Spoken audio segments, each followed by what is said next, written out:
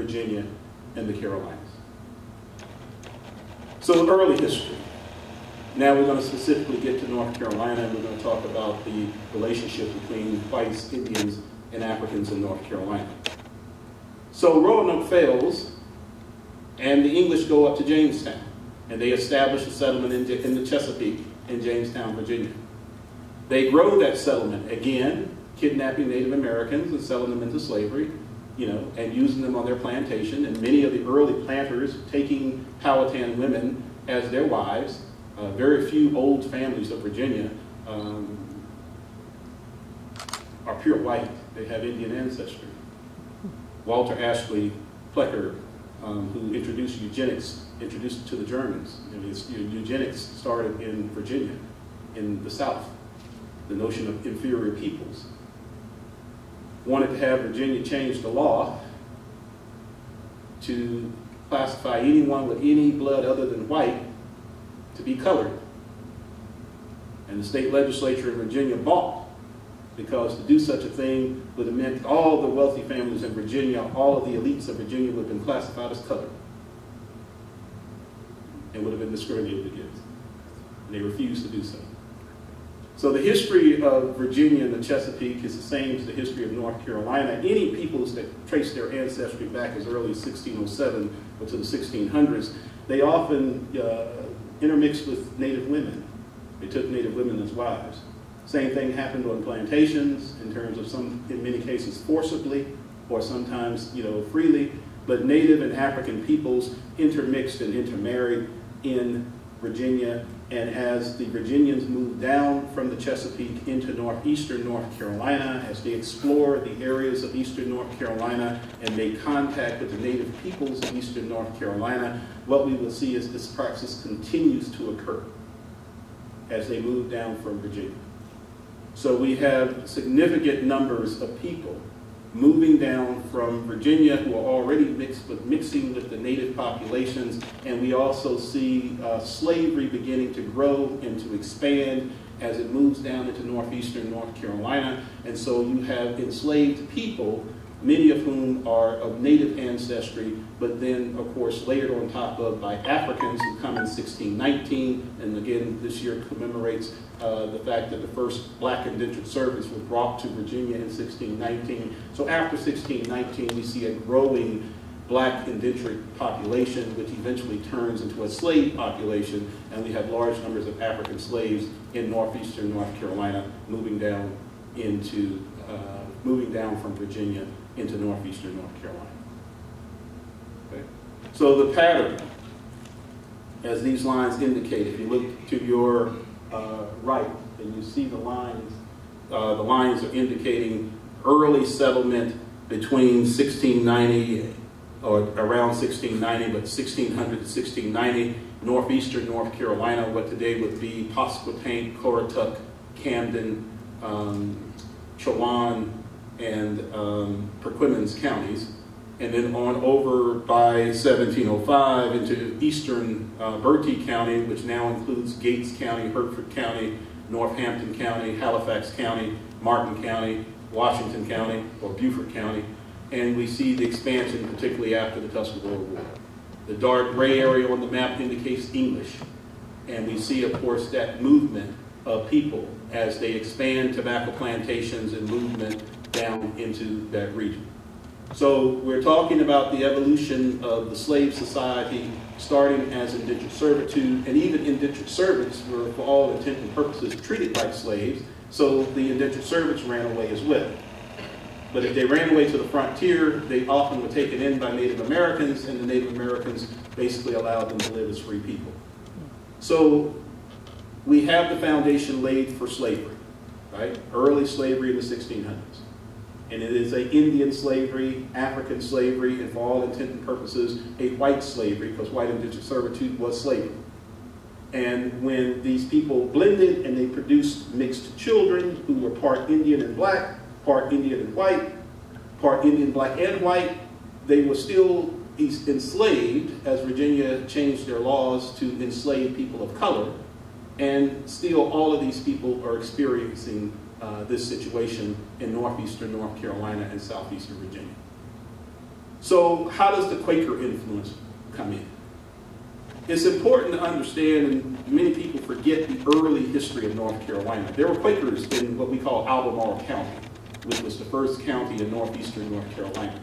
The county that ended up developing Bertie, Hertford, Gates, Halifax, Northampton, Edgecombe, Martin, as well as I said, Coratuck, Camden, Chowan, Perquimans, Posquetank.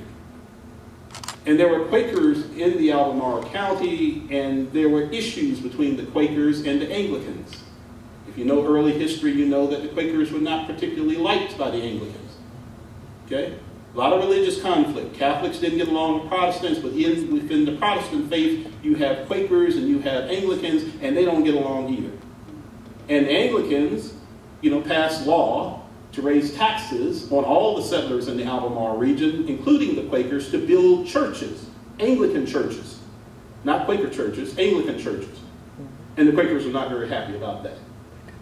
So what we see is that the Quakers actually, and based on their religion and their faith and how they treated people, they were in conflict with the Anglicans. They were in conflict with the English government, the governor of Virginia and later North Carolina. They were in conflict with the ruling Protestants, the ruling Anglicans, and they tended to actually have better relations with the Indians than they did with their fellow whites. The main stronghold of the Quakers, particularly after the 1680s, however, is going to be in Pennsylvania, at Philadelphia. William Penn will establish the city of Philadelphia, and he establishes it with the support of what we call the Iroquois Confederacy, the Five Nations. And so Quakers are thriving and growing in Philadelphia and in Pennsylvania, and they're thriving and growing because of their friendly relations with what we call the Five Nations, who control not just New York State, but much of Pennsylvania and even into the Ohio Valley, eastern Ohio, and eventually all of the Ohio Valley will be under their influence and control. The Iroquois have great respect for the Quakers. The Quakers are fair-minded people. The Quakers keep their word. The Quakers are pacifists for the most part and do not believe in warfare. So the Five Nations and most Native peoples have very good relationships with the Quakers. And so what we will see is that these routes that the natives use to wage war on each other, to trade with one another, back and forth between Pennsylvania and New York State, will eventually become wagon roads as Scotch-Irish and additional Quakers will move down out of Pennsylvania into the Piedmont of Virginia and North Carolina and basically continue to maintain those friendly relations that they have had and that they have with the Iroquois Confederacy and their allies. By 1675, the Senecas have taken control of all of the backcountry of Virginia. The Piedmont of Virginia, everything beyond the fall line, we call it the fall line, which begins the coastal plains and the tidewater of Virginia and North Carolina, belong to the Six Nations, belong to the Iroquois Confederacy.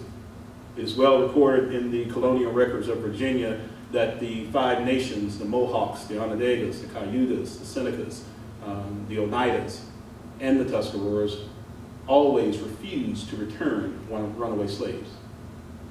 When Africans ran away in Maryland, when Africans ran away in Virginia, when Africans ran away in North Carolina, and they entered Iroquois territory, they refused to return them. They would not give back runaway slaves. No matter how much the whites tried to negotiate for them and demand them, they refused to give them back.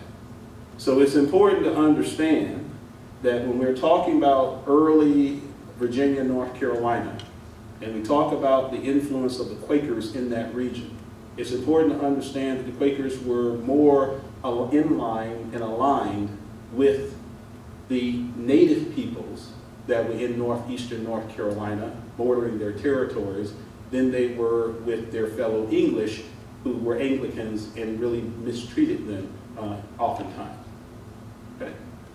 So this is the earliest history of slavery. the evolution of slavery in North Carolina, and the early relationship between Quakers and enslaved peoples who tended to be people of native descent, some Africans beginning to be filtered in, and also white indentured servants who were mixing with the natives and the Africans that were being brought in. I did want to make one other point, and I'll try to be a little briefer and accelerate a little faster. And I'm not sure how much time we set aside, but keep me on time.